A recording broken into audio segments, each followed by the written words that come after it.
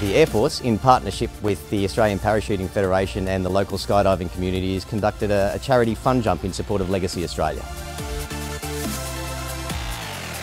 Today's task is fairly routine for an airdrop crew on a C-17, but for a civilian skydiver it's something special. You don't get to jump out of a military aircraft every day. I am so nervous about today. It's going to be such an incredible experience, and I'm so lucky to have been chosen as one of the 5 Legacy U's to be doing this today with the other 200 skydivers.